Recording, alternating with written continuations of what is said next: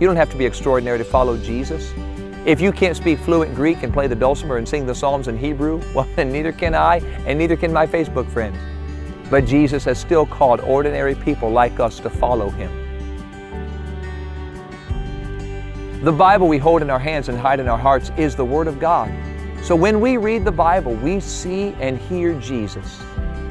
But it can be daunting to open the Bible and discover 66 books inside the good book, all begging to be read. Where do you start? How many chapters do you read? What version do we read? We have more versions than Dunkin' has donuts. Sometimes followers fall. As long as we get back up each time we fall, we will win. Simon Peter went from following to falling to getting back up to firmly standing on the grace of God. And Simon Peter was doing what disciples do. He was making disciples.